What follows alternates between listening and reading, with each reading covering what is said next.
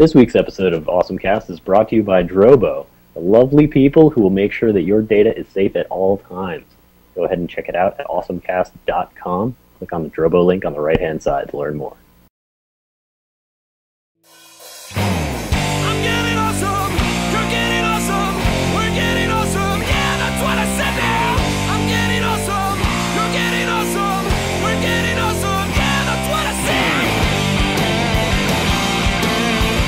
Hey guys, it's the Awesome Cast number 72. We're back again. We're not doing any weird hangout thing.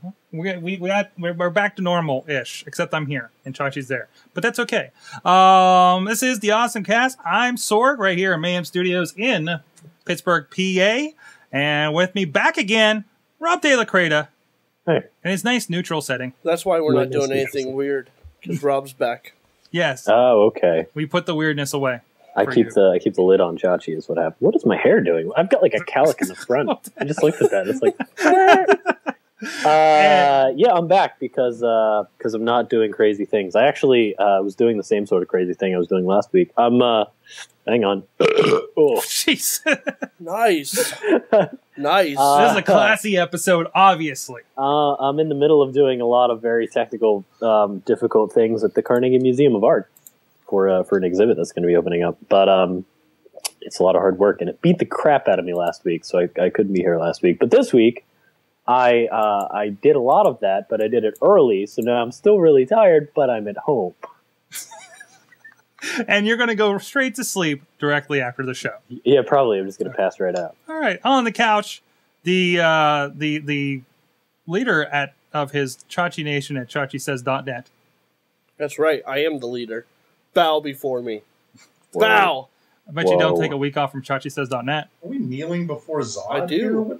I'm going to throw you in a window and send you off into another dimension. Sweet. I take weeks off all the time. That's right. I'm taking 2 off right now. You're taking 2 weeks off? Yeah, I didn't do any posts last week. Oh, yeah. And I'm not doing any this week. It's okay, I'm on a vacation. Right. Yeah.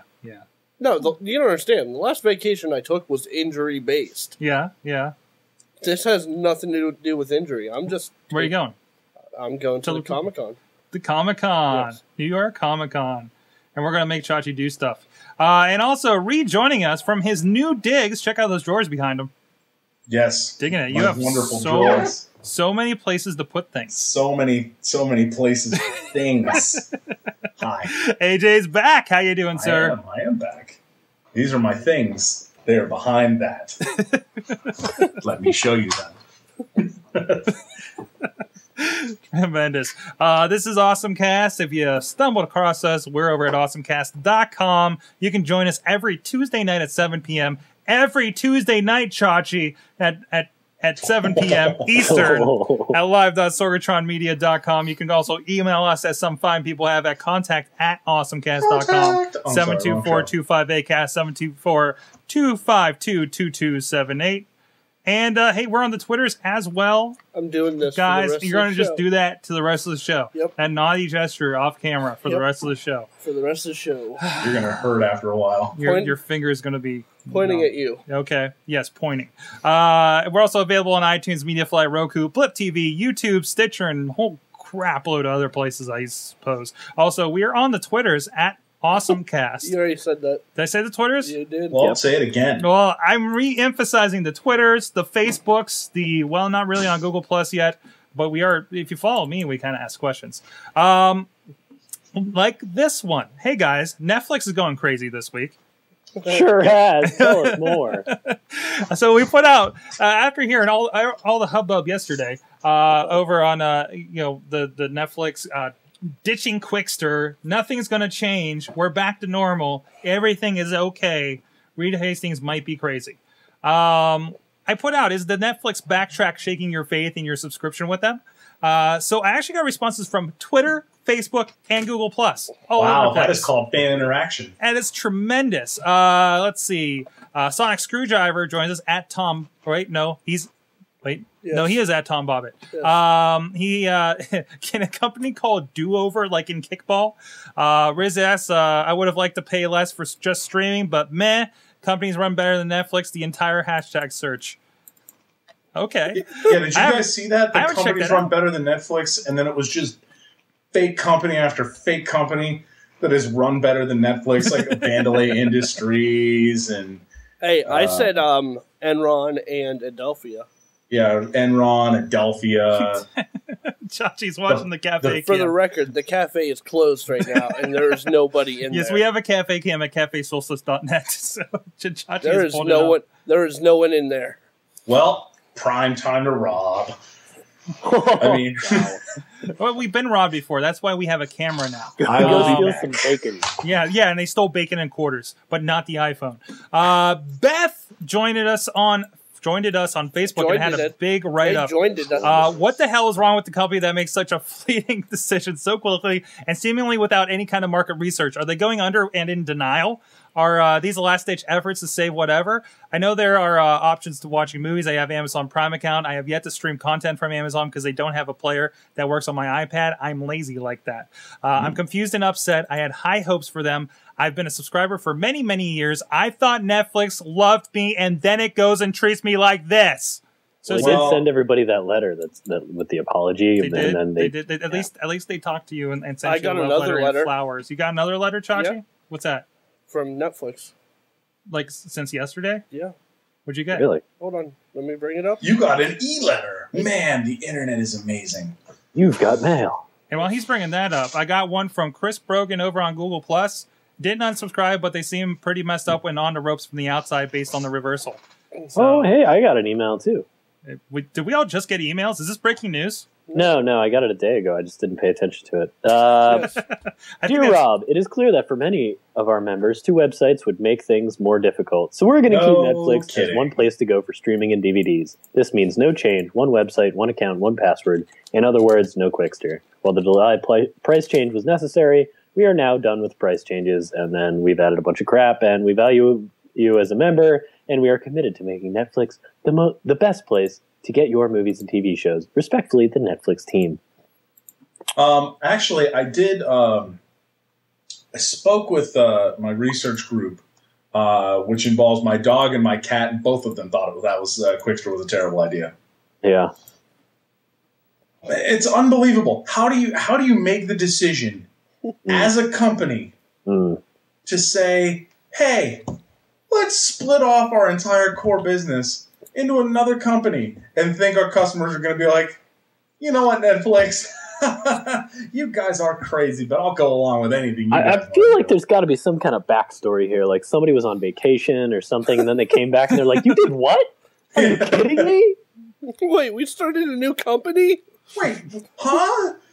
Well, even the Quickster thing. I mean, do they still have the site up? How did they spell Quickster? Wasn't it really weird? Is it? Oh yeah, they spelled it Quick- the same way Friendster spells Quickster, things. Quickster, It was QWIKSTER. QWIK. That's Oh like, yeah.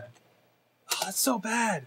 Oh yeah. It was. So This was bad. a bad idea. Hold on, let's see if their site's still up. It would be It horrible doesn't if their matter. site's still up. It shows they're completely not paying attention to their online. Okay, it just redirects to Netflix. But did you remember they had the curtains and it was just a horrible Photoshop job. Like, hey, intern, get this done. We have an announcement to make. We have the big boss man that has a letter and has this great idea called Quickster, and we didn't completely didn't get the Twitter or any other domains other than this. Like really, you couldn't Maybe- tell maybe, me like, the CEO is that's like- a hasty decision. Maybe I mean, he that, has if you can't get the diabetes domain or a new, like the best domain you could come up with was Quickster.com. You They didn't couldn't even get the search Twitter. GoDaddy hard enough, and you couldn't have come up with a better name. This tells me anything that has like a really bad name that even sounds stupid that is going to get lambasted on the internet. I mean, you can usually tell like, oh hey, we're going to name this new company Quickster. How do you feel about it? Quickster sounds like Friendster. Friendster's lame. Get out of here. Like that sounds to me like a hasty decision that was made like, let's split off our core DVD business. Let's see. Quickster, that's a domain. I can buy it for like $5. It's Quickster? Got it. Yeah, let's do that. Announce it. Do you have something there, Rob? I was just random banter underneath AJ. Oh, you're just giving them an assist. But Just with the assist. I mean, I'm glad. I'm happy they didn't do it because that was a little weird. I hope we still get video game rentals because I'm kind of curious about that. But I wonder if this was there a game plan that this just completely screwed up? Nope. You don't think there's a game plan at all? None of the they're looking to maybe sell part the streaming or the other part of it. One they're Tuesday morning, the development team sat down in their conference room. Mm-hmm. They passed the ceremonial peace pipe, and they created the DVD service. Is there a little bit of I don't peyote think in there there was as peace well? involved, and I think it was more like crack, but still. Piece of crack. Okay, whatever. Yeah, this is weird. This really kind of shakes. I mean, wait, everybody's saying, at the beginning of the year, they're like, oh, Netflix is going to be unbeatable. They can't screw it up. Oh, yeah, they just blatantly screwed it up. I mean, it's ridiculous. I think they wanted to prove to the investors of the world, like, you know what? Let's give this a shot. Yeah, exactly. And then they did it, and then everybody went, whoa, don't do that, don't do that. And they're like, all right, you see, we can't screw this up. We're going to do this right, but just so you know, we can screw this up in a heartbeat, quicker than hiccup. Stop putting so much faith in our stock. Stop putting putting faith maybe in you us. shouldn't put maybe you shouldn't charge so much for putting content on our Netflix because we'll screw it up. And really, is this like the only misstep they've made in all these years? Oh yeah, it feels like it. I mean, everything else has been deals and negotiations with like the which did you just wave at me? No, I was looking at my hand.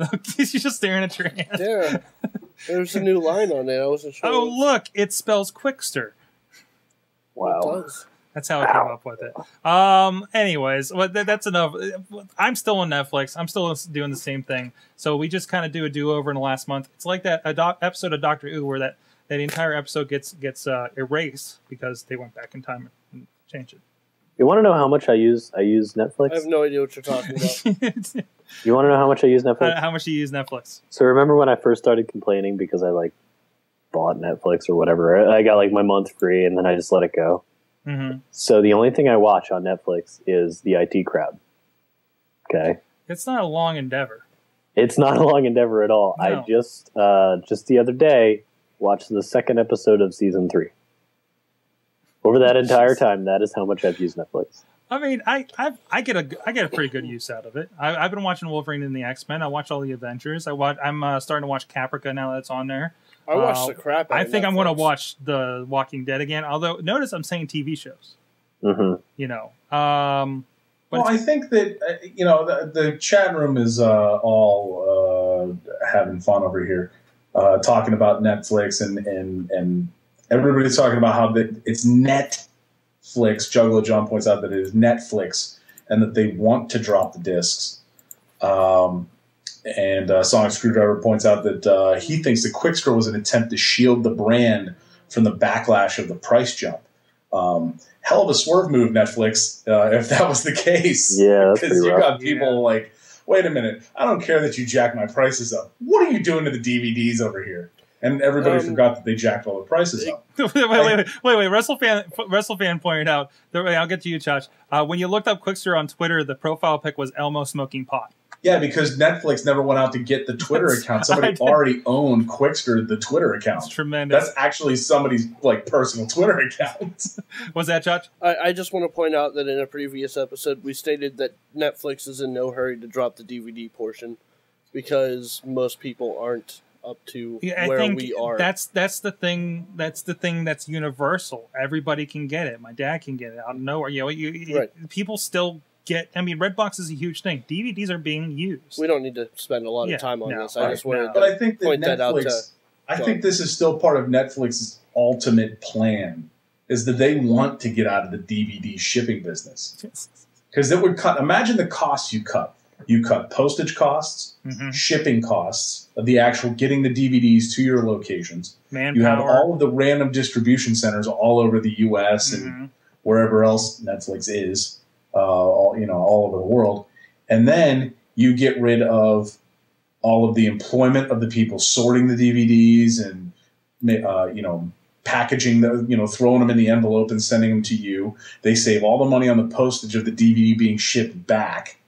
I mean, those are significant costs, especially with the rising price of, or the fluctuating, I don't want to say rising because it's been coming back down lately, but the fluctuating cost of fuel and obviously the fluctuating costs of shipping that, kind of roll along with that, the fuel costs, that you now get into this situation where if you can get out of the physical business, it's going to be beneficial to you. Mm-hmm. They could build a data center for a fraction of the cost that they're likely paying for shipping monthly. And they could throw up all of this streaming content. The problem is that they have to get the content from the round pieces of plastic into their data center, because a lot of the stuff that they have that's on DVD isn't necessarily in streaming form, in addition to the fact that they have to work out all the licensing deals with the studios, and they have to convince people that to upgrade their internet connectivity to do that. And Sorg, like you said, your dad's not in a position to do that. No, the entire state of Nebraska is not in a position to do that. Thank you for bringing that up. Exactly. So, it's the Nebraska clause. It is the Nebraska clause, much like the Michael J. Fox clause. Oh, speaking of Nebraska, everybody got really quiet. Well, we're waiting because you have us waiting. You dropped the bomb. What's going on in Nebraska? I dropped the Nebraska. I don't want to promise anything, but we might get a live report from Nebraska in the next few weeks. Are you calling? Do you know somebody who's going to Nebraska? A fan of ours might be going to Nebraska. Tremendous. Now, are they going to like Omaha or somewhere on a border with another state where internet may, in fact, leak across a river or two? We're talking like middle of Nebraska. Well, I mean, as we all know, Nebraska is in fact one giant cornfield, so it's kind of hard to miss the cornfield. That's true. Probably the cornfield portion. I'm just gonna, if I had to place a bet, if you're going to throw something into the state of Nebraska, it's going to land in a cornfield. Yeah, it's likely. I mean, or it's going to hit Warren Buffett. Either or. Yeah, you're going to land in a cornfield or on top of Warren Buffett. Someone actually said to me, they're like, "Oh, did you know that Nebraska has like the highest income per capita?" And I was like, "Yeah, there's 5 people in Nebraska: Warren Buffett and his kids." I don't know how you want me to, not reply to that. One more story from @FunkyDung. Gamers opt out will send printed EULAs opt-outs to game companies on your behalf. So, I mean, we are, you agree to that EULA when you break the shrink wrap, even though it is ridiculous usually, right? This is a big problem with stuff like, StarCraft or anything else that connects online. You agree to all that stuff. So they're apparently this will actually send them to them. I don't know. What do you guys think of that? By not agreeing to the end user license agreement, doesn't that basically say that I can't use the software? Yeah, that you're not going to use the software. Mm-hmm. Yeah. So pretty much, you're gonna ask a company to send these companies letters saying that you don't agree to something that you bought, but you're going to use anyhow. Yes. So you're basically telling a company to send a letter to another company saying that you are committing a crime. Yeah. That's what I mean. I don't know a lot about this, but that's what I'm getting out of it. Yeah, me too. Yeah, well, I think it's more of a protest against this practice, because I mean, you know what? No, stop. You know what I'm sick of? Protests. I am sick of people protesting. It's kind of a big thing these days. I know. I'm sick of it. There we go. Just shut up. Are they still down there on Wall Street? Yes. Yeah. I heard that everybody took a cab home. Oh, Kanye was down there. Oh yeah, Kanye was there. Russell Simmons. Oh man, was we're gonna have to take a trip down to Wall Street and occupy some shit. I don't want to occupy anything. Let the people go to work. All right. They're generating revenue for the economy. Let them go. Okay, Rob. Somebody's buying churros down there. What's wrong, Rob? I'm just letting it go. Moving on to less exciting. So the iPhone announcement was last week. We already talked about that. Wait, was it? Yeah, that was before the show. We already talked about that. But Rob and AJ weren't here for Doesn't that. matter. No, we weren't. No, you weren't. So we already talked about that. He's already talked about that. Rob, what do you think about anything other than the iPhone 4S? I'm so confused. What does that even mean? There are things other than the iPhone 4S. No, absolutely not. You know what? I really like Peat Moss and Doritos. Yes, those are two things other than the iPhone 4S. They're making a Taco Bell hard taco out of Doritos. Thanks, Josh. No, you just brought us the Taco Bell Dorito thing. You know what happened in between the iPhone 4S and this episode? Yes, sir. Oh man, do we have to pour one out right now? We lost a friend.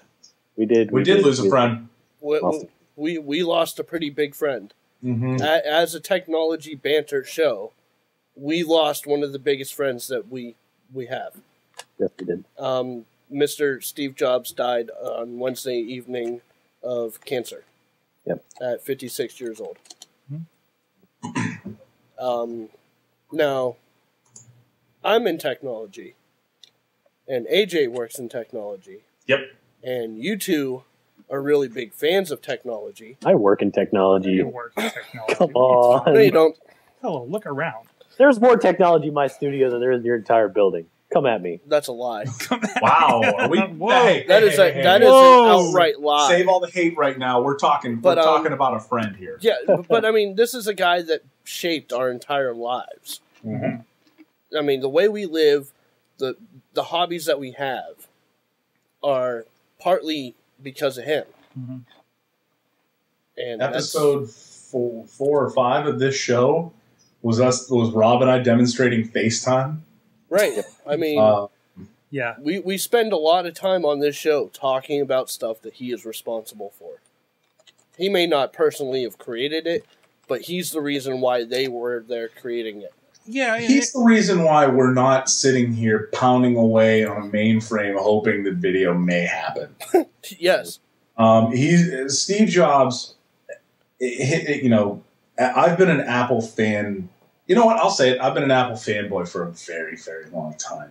I'm talking like 95, 97, during the Gil Amelio era, the John Scully era, when Apple made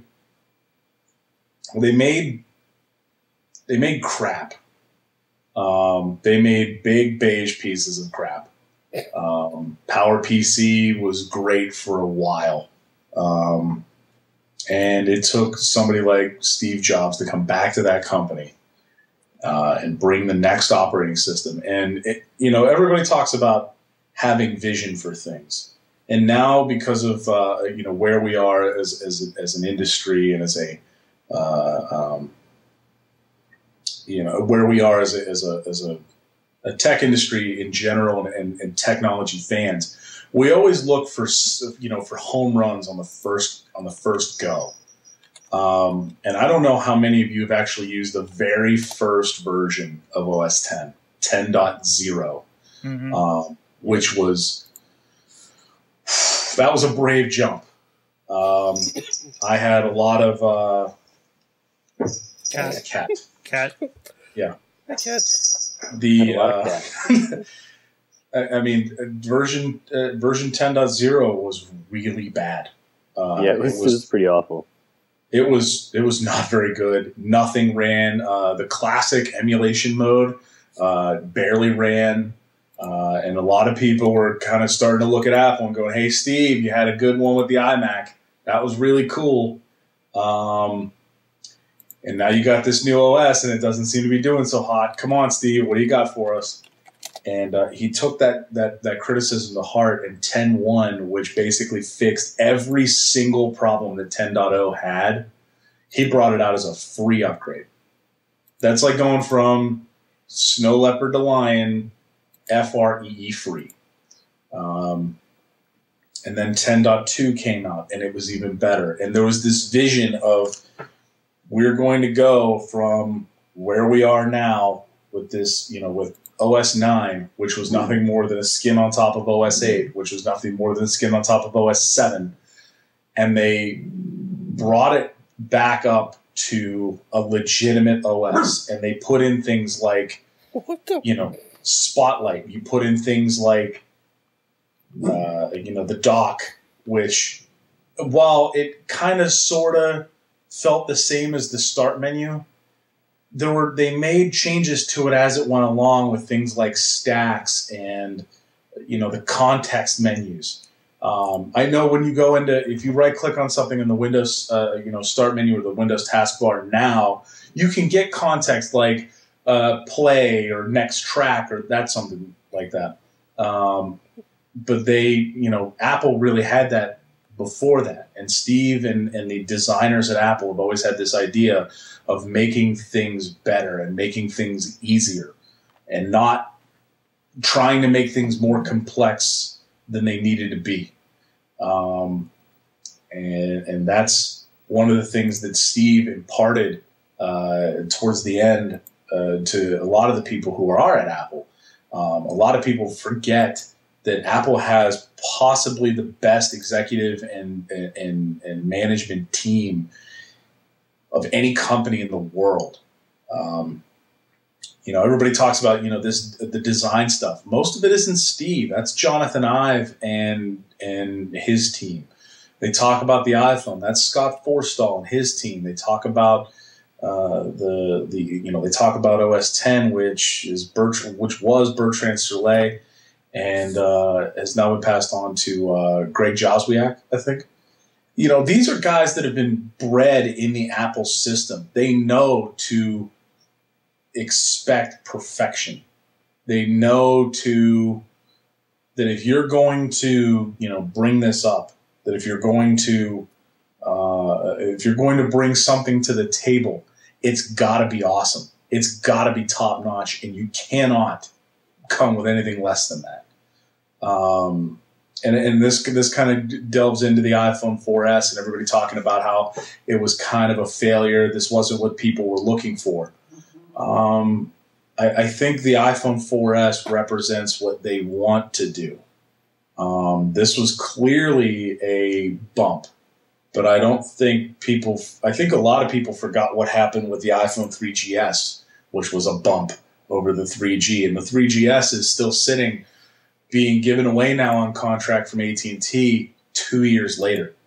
I had a 3GS that I just sold on eBay for $200 because somebody wanted it.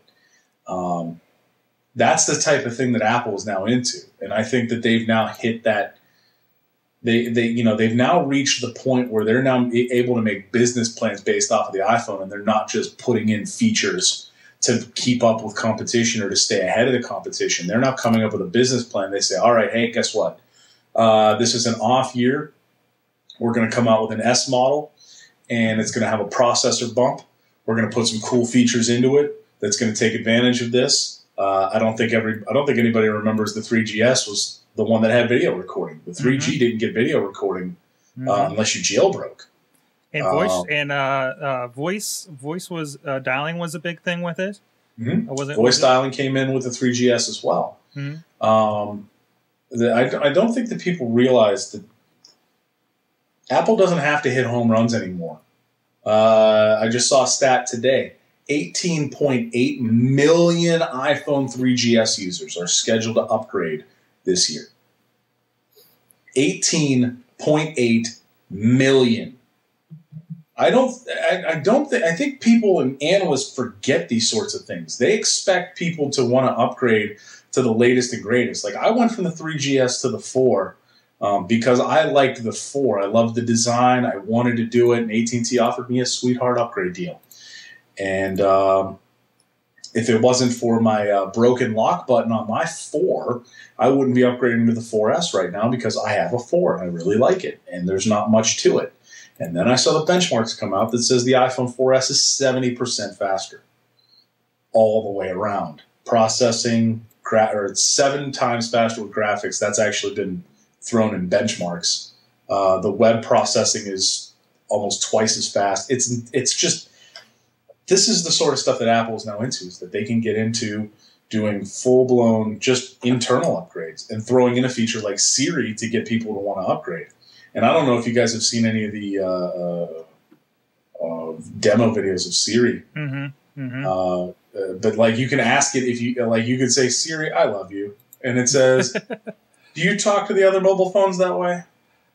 Like, this is the sort of stuff that Apple is into. They don't need to put a 4-inch screen, an LTE in the phone, to sell 1 million of them. And yeah, it's just insane when you really think about the rest of the industry and analysts and numbers and gadget blogs that are like, there's no 4-inch screen, there's no LTE, flop. Yeah, I've heard so much and learned so much, even more about Steve Jobs, like from all the people talking about him, stories I haven't heard. The fact that he because he took a what was it, a typography class or something, that's why things are pretty on a Mac, because he took special care to that. Otherwise it would be DOS. Everybody remembers DOS. That's why the fonts are pretty. That's exactly right. There's a little more style to it, and Windows feels clunky by comparison. To the point where it's now he's made computing accessible to everybody with stuff like iPad and everything. They're ahead. You're not going to see giant, crazy upgrades to these devices because they're ahead. Everybody says they're getting catching up to Android, but really, in the comparison, I don't think Android. No, as an Android user, they're not catching up to crap. Mm-hmm. They release one phone a year. When you release one phone a year, mm-hmm. of course you're going to have to add things that have been added when the other competition is coming up with phones once every 3 months. Oh, sorry. Yeah, I think the difference here though is that they do Apple it comes out with one phone a year and then sells like 10 million of them. Yeah, they do it right. Correct. Like when all right, let's take any Android producing company. All right, they're releasing phones once every 6 months. 4 months. Sometimes more. Yeah, more than that. Sometimes quarterly, I think. And sure, like we said last week, it was the title name of the episode last week. Mm-hmm. It's nice, but it does this weird thing. Yeah. Yeah. That's because Apple releases one phone a year and figures out how to do it without that weird thing happening. Gets it right, keeps it under wraps. They only have to support one model. It's again a Windows versus Mac ideal of everything. Hold on, before we move on. Yes. Can you? You'll have to look for it. But my favorite Steve Jobs tribute is the one from Pixar. Yep. The one of the three of Steve Jobs in the middle of the movie theater. No, not that one. I actually haven't seen this yet. They released a new one of all of the main Pixar characters wearing black turtlenecks. Oh, is this video or? No, it's just a picture. Okay. I'll see if I can. Now this has been a good one too. For you on the video, if you're not on video, I apologize. But the Apple logo with the silhouette of his face in there, this is the one that's been going around a good bit. But I'll see if I can find that one for you, Josh. I'm looking for it. All right. Rob, do you have any thoughts on all this? There's a lot to it. I'm gonna feed some discussional fire here because if you so popular opinion, as is my opinion, sure. We lost a great man in this. But also, if you dig through the comment threads, you'll find the occasional person, including Gizmodo, Gizmodo, and Gawker Media, how you dig yourself so many fantastically dark holes. They published an article about how Steve Jobs was a horrible person, and how he treated workers incorrectly, and how all of the people who worked at Apple hated him, and that he shouldn't be put up on a pedestal. And then there's all the people in the comment threads who say, somebody said, Richard Stallman said, I heard this. I didn't read this. I heard this. So I don't have footnotes on this. But apparently Richard Stallman, all of you know who Richard Stallman is, yes? For those unaware that might be listening? One of the founders of the open source movement. Okay. Yeah, that's it. And overall, the GNU license, you'll probably find Stallman's name. Richard Stallman, fantastic man that he is, said it's a good thing that Steve Jobs died. Yeah, how about them apples? Let's. Do you want the full quote on that one, Rob? Yes, please, if you have it. I'm still paraphrasing. He said he is not happy that Steve Jobs is dead because he doesn't wish death on people.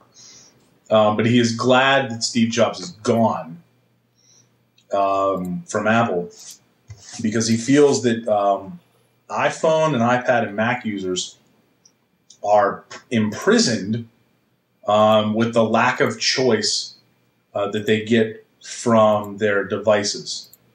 that they get Apple's way, and that is the only way. Mm-hmm. To which somebody who writes for the unofficial Apple weblog, TUAW, basically came back and said, no, we're not imprisoned. Imprisonment would mean we have no choice at all. We can go buy a computer with Windows. We can go buy a computer and install Linux, no problem. In fact, you can do it on a Mac. But they said it's the same general idea, and I actually saved it somewhere. Hold on. But he said that it's the same general idea as somebody who could go live in the woods, and they could go forage for food. Mm-hmm. And they could do all of this. It was Chris Rawson from the unofficial Apple weblog. If you guys actually want to see it, but Stallman compared iOS and OS X to jails. Yeah. So, and basically, this guy came back and said, "Hey, it's not a jail. We have the choice, and we choose to live in this quote unquote imprisoned world the same way that I choose to pay my taxes, so I don't have to personally pave the road in front of my house. Mm-hmm. I choose to live in a nice neighborhood, which may have higher taxes because I want my kids to go to a good school. I choose to do these sorts of things. Could I go and live in the forest and forage for my own food? Yes. I happen to live in a very nice area and drive to a grocery store so I don't have to spend my entire day looking for food, and I can enjoy electricity." That's basically what it is. And Richard Stallman, while he's trying to make a point, he said something shocking to make a point, which is effectively how people make points now. But he basically said, like, I'm glad that Steve Jobs is gone because I want Apple to, let their users free, which I think is silly all the way around for the various reasons that Chris Rawson from that website. Yeah, exactly. I feel like, there is a point there that I'm sure somewhere inside Stallman's head, which is usually a pretty smart head, but not at this very moment. There is a nugget of usefulness, which is something that a lot of other people have brought up, which is like, it's never great when anybody dies. But as far as removing a figurehead from an establishment, if we want to call Apple an establishment, will bring along change. So as much as Steve Jobs has been removed from Apple, the Apple ideas and ethics are based around a lot of what Steve Jobs had felt. And now that Steve Jobs isn't around anymore, that means that is going to change. Change isn't always a good thing, but change does always open the doors for opportunity and competition. So as a result of Steve Jobs' death, interesting things are bound to happen. Maybe horrible things, but certainly this will accelerate a good or bad change in technology as a whole. I think that the change would be, to me, it seems like it's going to be limited. There's a possibility to things opening up, but I think that the people who are at Apple right now, especially his management team, have basically had it drilled into their heads that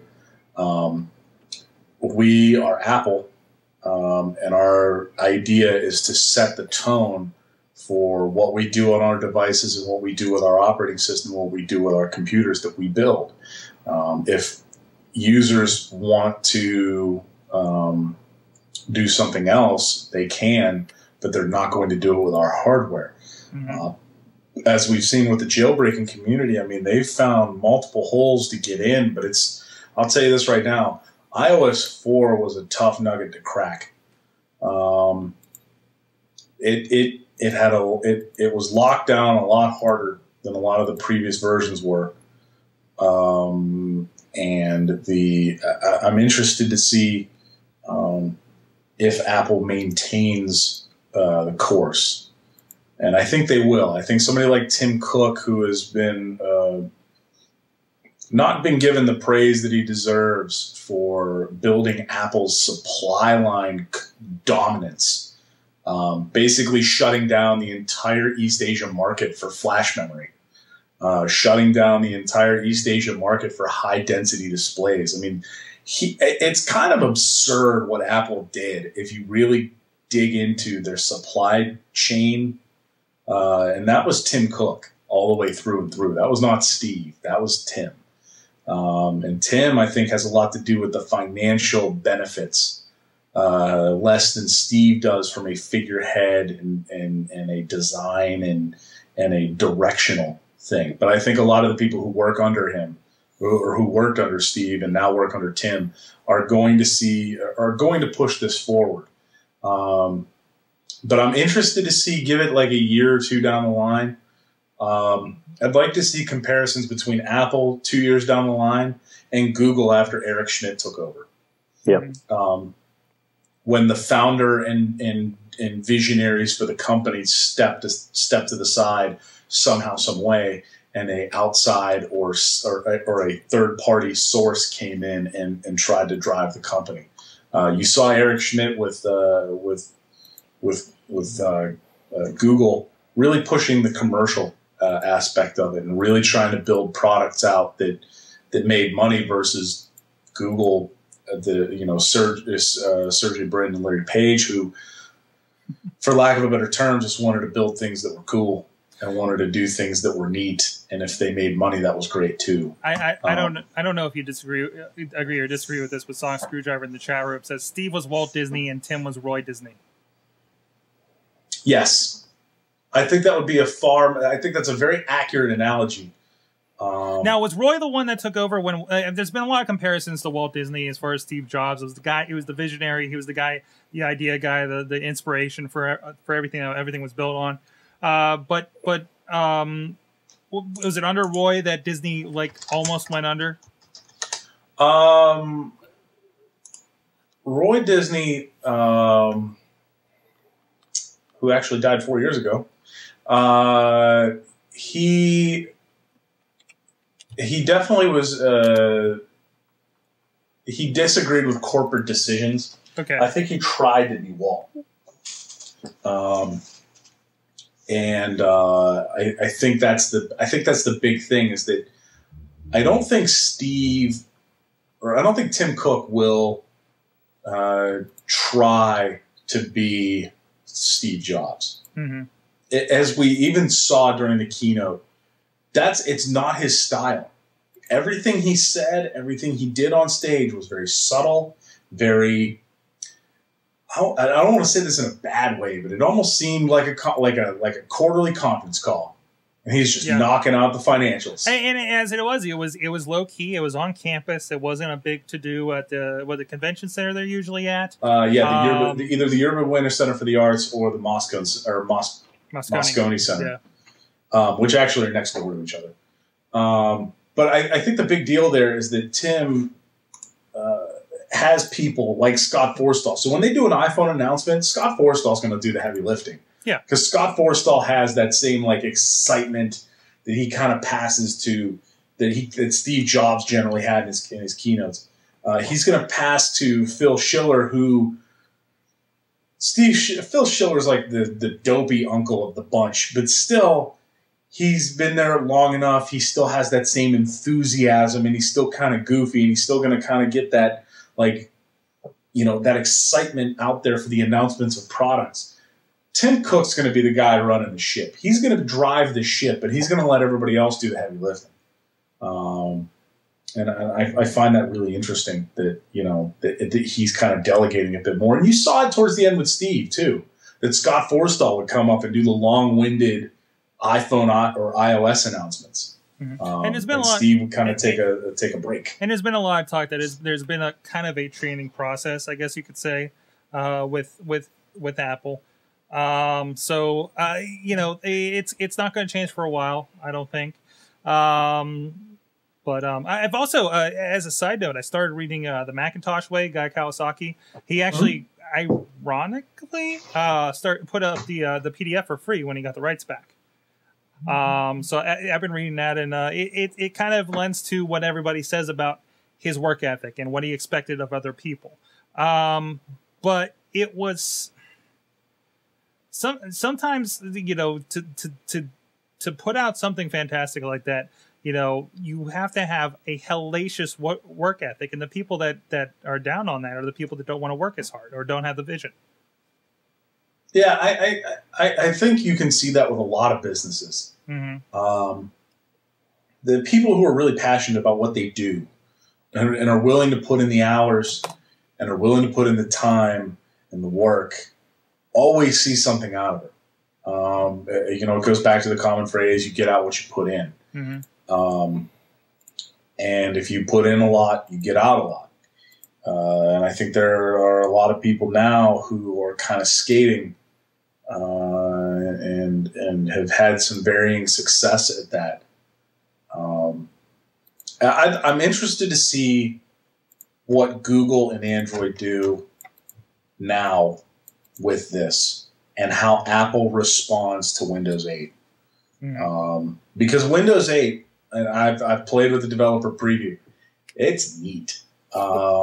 Even 7 was a tremendous step in the right direction. I'm running Windows 7 right now. Yeah. I actually dumped my Hackintosh. Yeah. Because I had so many problems with it, mostly because I have an AMD processor in my PC here, so that just lends to it. But 7 just works. It was a simple install and all that other stuff, and so was 8. 8 installed cleanly in a VM on my machine like that. Like I didn't even have to try. I threw the ISO at it. I said install. And like 20 minutes later, I had a working Windows 8 box. And I'm kind of intrigued by Microsoft having a unified interface across all of their devices, PC, tablet, phone. I'm interested to see how they are able to get into the game now that they have Windows Phone 7.5 Mango out there that's now starting to get installed. I almost had another round of put my money where my mouth is with a Windows Phone. And then my lock button broke on my iPhone 4, and I had to go buy a new one. So I almost played a really long game of putting my money where my mouth is, but I decided against that because AT&T offered me another sweetheart deal. Yeah. But yeah, I think that Steve's definitely the drive, and hopefully a lot of his values have still been instilled in Apple, and hopefully they continue to do what they do best, which is make great products that we all love and use. Mm-hmm. They can hand to my grandma, and she uses it, and it's great. Speaking of which, iOS 5 comes out. Well, as of this recording, you might already have it, but this is Tuesday. It comes out Wednesday. Comes out tomorrow. Today, when you're listening to this, hopefully Sorg. You might be downloading it right now. You might be listening to us on iOS 5 for all we know. Hey, how awesome is iOS 5? Do that thing where you slide it down from the top. Oh, how cool was that? That thing that everybody says they stole from Android. That thing. No. That thing that I've been able to do since I bought a G1. Mine's better.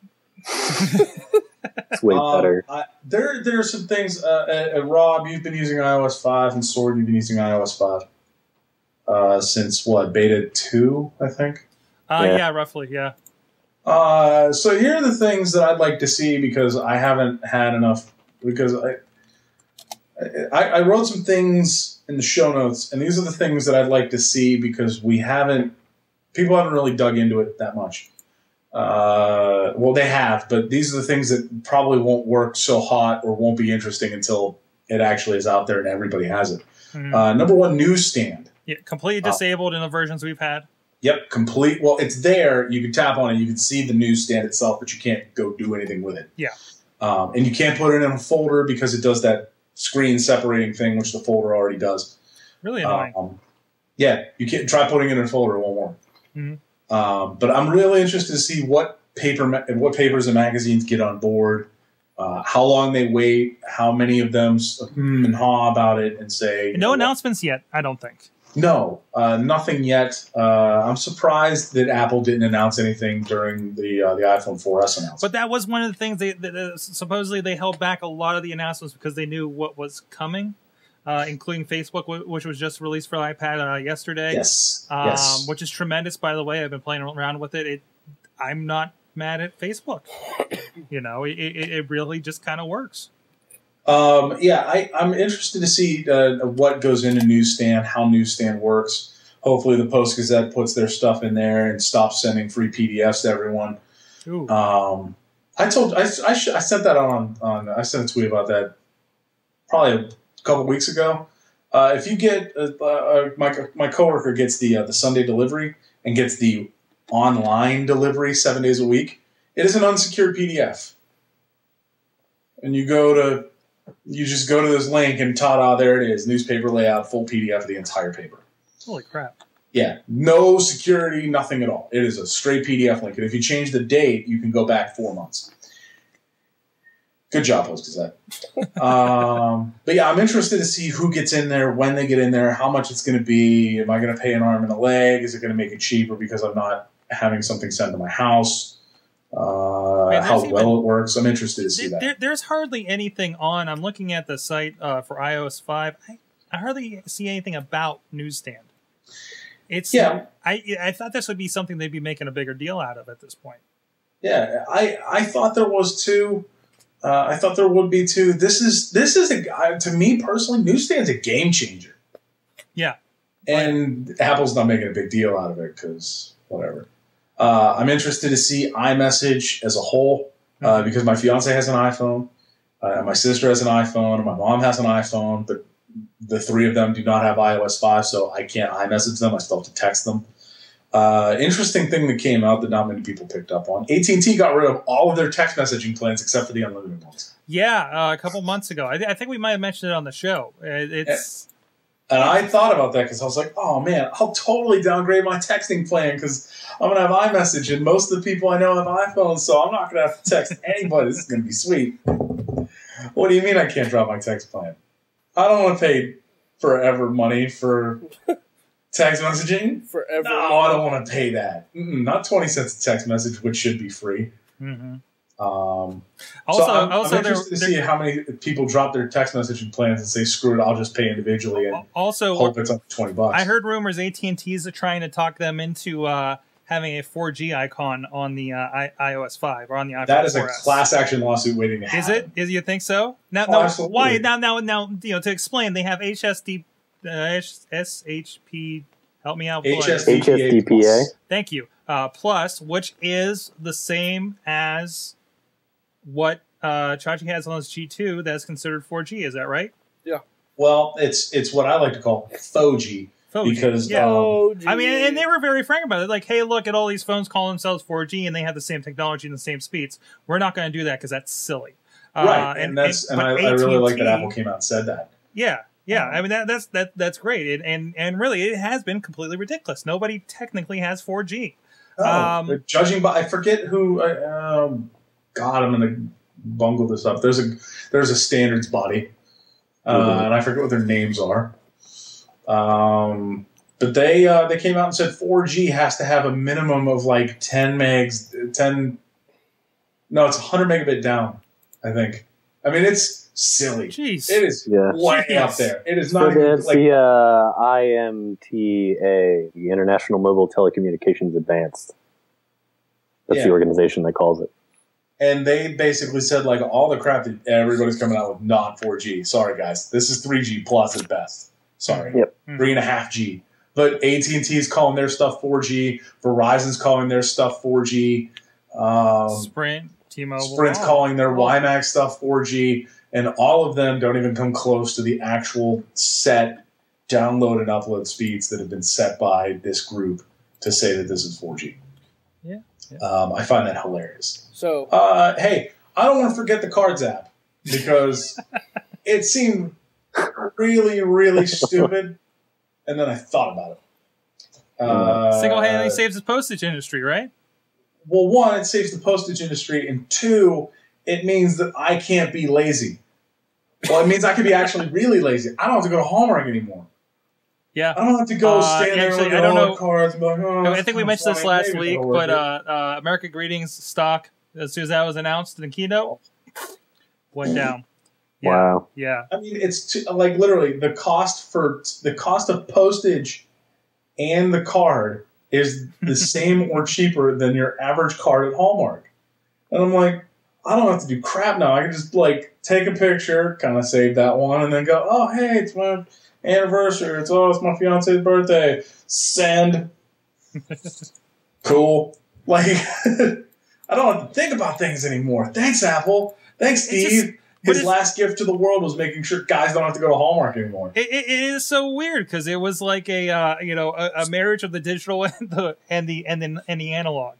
It was just like, and that was the first new thing we heard of in that keynote last week. I'm going to touch some other things. The camera is going to be pretty. I think the camera is going to be a really nice upgrade. Hopefully, I'm looking forward to having a better camera on my phone. Again, coming through the 3GS, I've been waiting for this one for a long time. I'm well overdue with it. The one thing I want to point out is a little known feature, and I've kind of been digging on it recently. The autofocus and auto exposure locks. Mm-hmm. If you tap and hold on something, it locks the focus and exposure on that point. So you can recompose. So you can take the picture and not have to worry about it constantly refreshing the focus. Rob, we touched on that. We did a whole episode on this before. How many people are going to think they're photographers with this phone? Everyone. The question is, how many people are actually going to use it? Not many. You think? I mean, with the Flickr numbers and everything? No, I mean, everybody's going to take pictures with it, but the amount of people that actually use the AE and the AF lock, I'm going to say you're in like the low 20%. Okay. So we're still going to have horrible, fuzzy, janky pictures on Flickr, even though it's the biggest numbers out there. Instagram made everyone. Instagram. Made everyone. Hey, Instagram is about to come out for Android. Finally. Oh, cool. I can become There's a more photographer. people who are going to send me stupid pictures with stupid filters. Awesome. Too bad. Just about every camera I see on the Android sucks. Too bad. I'm sorry. I have not seen a good camera. Too bad I don't send pictures. Oh, jeez. I did have an issue, and I don't know. I wanted to ask you two guys about this. Have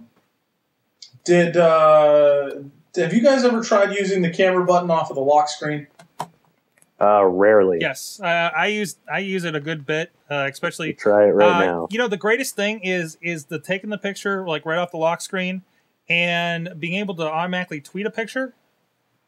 That's You're the only person I know who uses that. I use the hell out of it at PodCamp, and I probably will the next few days at Comic-Con. My issue though is that sometimes the pictures wouldn't save. Yeah, sometimes they disappear. I've seen that. Weird. I'm just mad. I'm like, I just took a really awesome picture, and now it's not there anymore. I'm hoping it's a beta problem. I'm thinking it's a beta problem too, because I've had it do that, and I've also had it do where I would take a screenshot or try to save something like out of the Facebook app where you like press and hold and then save image. Just wouldn't save anything. Yeah, it's kind of stupid. But yeah, that's the stuff that I'm interested in seeing on iOS 5. Hey, Sorg. Yeah. Facebook got an iPad app. Facebook got an iPad app. I'm playing with Chachi. Pull up the Facebook app. Nope. No? Nope. We have the cam and everything for it. Moving on. Okay. He's reading the chat room. He's occupied. I am. Thanks for being a pal. Speaking of Facebook, I have beef and not beef with Facebook. Okay, it's getting busy. Does it really feel like you're like stepping into a control panel of social media when you jump into Facebook these days? No, and let me tell you why. I had a Facebook account. Keyword there is had. Because I stopped using Facebook because it annoyed me greatly because I had people from high school who I barely talked to when I was in high school. My mom was on there and I hated that, and people I didn't really like, and I never had the heart to unfriend people because I'm a nice person and I don't like that. So I just shut my Facebook account off. I would literally just not look at it for months at a time. And I would look at it and be like, oh, hey, I've got like 50 friend requests from people I don't know. Cool, awesome. And I stopped using it. So I deactivated the account, went about a year without using Facebook, which was nice. But the problem was that people would say, like, oh, you're not on Facebook. I can't send you this event invite. I'm like, fine. You can just tell me the details right now to my face, because this is my face and you can tell things to it. And I just kind of generally got annoyed with Facebook. And then a lovely service called Turntable FM came out, which caused me to reconsider my thoughts because I really liked the idea of Turntable and I saw it in use. And I was like, oh, man, I want to do that. and I couldn't because I didn't have a Facebook account. I signed up for an invite and never got one, and so I continued to just sit on the outside and languish. And I was just going to be like, all right, cool. I'm just not going to use Turntable because I'm not signing up for a Facebook account just for freaking Turntable. And then iHeartRadio, the new one from the nice people at Clear Channel, they came out and they said, we have a new version of iHeartRadio. You're going to be able to listen to all your regular stations that you've already done with iHeartRadio. But we have this Pandora thing, and it's way better than Pandora. I was like, oh, well, this I'm interested in because I like Pandora. So if you're going to say you're better than Pandora, I'd like to hear about this. And I went to sign up, and I downloaded the new app, and it worked. And I created a station, and it said, hey, you need a Facebook account to do that. I'm like, why do I need a Facebook account? I just want to listen. Stupid Clear Channel. So I went into my deactivated Twitter or Facebook account and reactivated it. And then I realized that I was walking into a world of pain because I had a bunch of people that I hadn't replied to anything on, and everybody was like, oh, hey, you're back on Facebook, blah, blah, blah, blah. And I didn't want to unfriend everybody because that's just mean. So I changed the email address, changed the name of that account, deactivated it again, opened a new one, and turned up the privacy settings to good luck finding me. I don't want to use you. And I only use it for authentication now. So you basically developed a dummy account to get past all the all the required logins, which is annoying because it is, what if you're not into Facebook? Right. I'm not into Facebook. I don't like Facebook because there are too many stupid things like people. And this has nothing to do with Facebook as a service and everything to do with the people that I know. And I'm sorry, people who know me who are listening to this, but I don't care that you have a picture of like 15 things and you tag me as this one because you think that's who I am. Oh, I hate those. No, thank you. Those. I'm out. I don't care that you tag me in this photo and then there's a 15-string comment thing and I'm getting a bazillion emails. Mm-hmm. No, thank you. I'm out. Well, these are the sorts of things that I don't like about Facebook. And it has nothing to do with Facebook as a service and everything to do with the people that I know. And I can't change them. And that bothers me. Exactly. Like I don't want I like the idea of Facebook. I love Google Plus because people don't tag me in stupid pictures and say, "Oh, hey, this is AJ. He's Grumpy Pants over here on the side." No, I don't care. I don't care about your stupid picture because you think it's funny. I'm going to tag AJ in a picture on Facebook that says, hey, this is AJ's Grumpy Pants over here on the side. I kind of want to do that now. The worst was like people that would tag me as for their like logo for their new rap group or something. Well, I find it really funny that I went into the privacy settings. The only way that you can find, I set it so that only friends can find me, and I have no friends on Facebook. Mm-hmm. And I set the only people who can friend me are friends of friends, and I don't have any friends, so that's impossible as well. So I'm literally just trying to see how many people could possibly find me, and then how many people I actually like. It doesn't email me. I think I turned off all the notifications on it too, so it doesn't even email me. Now, how long did that take? Knowing the privacy settings.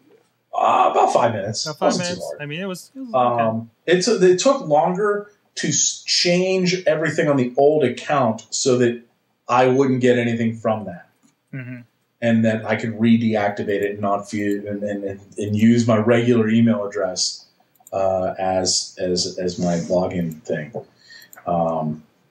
But yeah, I want to see how many. I wonder how many people use Facebook as an authentication system, and I wonder how many people are just too lazy. And I think it's a roadblock. I think people get to Spotify that has it, or whatever. Yes, there's a big to do about Spotify. Mm-hmm. I have a regular Spotify account because I signed up in England. Yeah, me too. What? So I have a regular one. Thanks, Dunsfold Aerodrome, aka Top Gear Test Drive, for being my English address. Hey. But yeah, I was kind of surprised at how many sites require Facebook as an authentication thing and how many sites I wasn't able to use. And it annoyed me. So I made an authentication system myself. And I gave no information to it. The only thing that I gave to it was that my name is AJ and I am a guy. And that is it. Good luck selling my privacy information, Facebook. Excellent. Well, on that note, we got to wrap here today, guys. I think it was a good talk. So, AJ, you're at virtualpotholes.wordpress.com. Yeah. Where you talk about... I talk about cloud computing. Yes. That's what I talk about. I'm not very good at talking about cloud computing, and I don't blog very often. When I do, it's usually because I'm salty about something. The post that you're showing right now is based on Paul Maris's keynote. He's the CEO of VMware. Based on his keynote, basically saying the under 35 crowd is going to take over the world. And I say, no, we're not. Because everybody who's in the under 35 crowd who got into the corporate world has to learn from all the people who are curmudgeon old sysadmins who don't want to do those sorts of things, and thus they gain all of the same things. You go read it. It's far better to read it. And I had far more organized thoughts at the time. That was like a month or two ago. So Rob, all of his stuff is at robjdlc.com. Sure is. Sure is. It's like the only thing I've said in the last 20 minutes. Hey, how you doing? I'm really sorry, Rob, but had to talk. Oh, it's cool. I'm just hanging out, checking out what's happening on the internet. Any final thoughts, Rob, going out on this wacky week of news we've had? We can wrap it up here. Netflix still sucks. Apple, cool. Steve Jobs, shame. iPhone 4S, cool. iPhone 5 will be cooler. iOS 5 will be awesome. Siri is very cool. And yeah, I need a nap. We'll let you go. You're a sleep-deprived zombie right now, so great time to do a show. Force you out. Get some sleep, Rob. Get some sleep. Chachi, he's at chachisays.net, where he does Chachi things. Like he's on my Facebook right now doing things. Oh, am I doing things? He's going to be at the New York Comic-Con doing Chachi things in New York. Oh, you're not?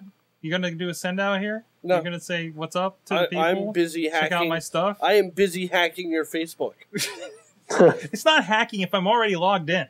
I am in your Facebook. Yes. Chatting with... Are you playing with my Words with Friends or something? No. That's the cool part, too, is you can go in there and it has the button for Words with Friends that goes right to my app. No? Nobody else thinks that's cool? Nope. No? Nope. Thanks, Josh. No one plays games on Facebook. My stuff's at sorgatron.com. I've been writing a few things. Stuff. I do stuff. No, I had a post about Final Cut X last week. How'd that work out for you? It's been interesting so far. My show was late. I wanted to listen on Wednesday. The show was late. Okay, there was a mishap as I did not have the workflow locked down. I apologize for that. It will be better this week. I hope it'll be better this week, or else I might miss my bus. Yes. So that has to be good this night. So go check out that. I have a running Google Plus thread where I've just been dumping my thoughts into, and maybe I'll do some updated blogs off of that as notes. Hey guys, we're here every Tuesday night, live.sorgatronmedia.com, awesomecast.com for all past episodes. Drop us a line at contact@awesomecast.com, 724-258-CAST. Sorry. No, it's a different show. 724-252-2278. Follow us on the Twitters at AwesomeCast, on Facebook. Twitters. As you can see, we try to put some questions out there, get some feedback, and we could read it on the show. Thank you to everybody in the chat room. You guys have been rocking it all night.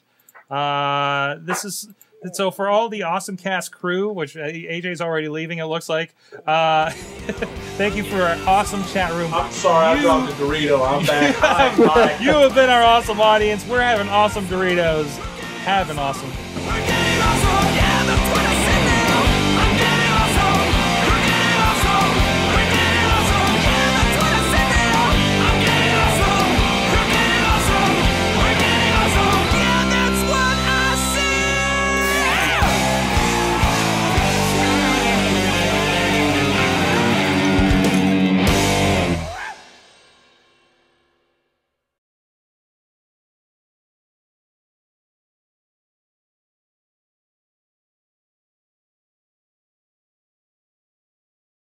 See? You could have done a show. You know?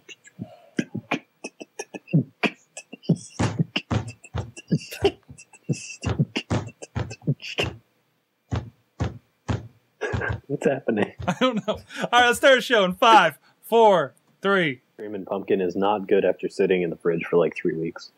No, a dogfish head pumpkin can go a lot longer than screaming I'm pumpkin. glad they hit record. Yeah. But this is not feeling the way it should. I don't think. Still tasty, but not right. I had Woodchuck's pear cider last night. Yep, Delicious. that's nice stuff. It is. That's drunk apple juice right there. It is. Only pear. All right. Yep. All right. First of all, Rob, was that your transform effect? As I've seen in the chat room. But every child born in the 70s or 80s had their own personal transform sound effect that was worked on for weeks. It was. All right. Yeah. I mean, you made the noise whenever you transformed them, right? You have no idea absolutely. how many times I've walked around with a drill driver in each hand, pretending to be a transformer. Oh yeah, me too. So what's your noise? that. What's your noise when you transform in my case, GoBots? Sorg was too broke for Transformers. I was. All my Transformers are from yard sales or the tiny bullshit ones, and they were missing like pieces, And you never had if you were broke in the late 80s, early 90s, and you wanted Transformers, you were buying them at a garage sale, and you never got. I cannot lie, AJ. You know how I pulled out the Q-Cat that one time? I could walk across the room and pull out a giant box of GoBots right now. Well, you do have Soundwave. Yeah, you know what? I got that later though. That's Soundwave, but stuff like that. I think I paid like $12 to get Rumble off of somebody at school.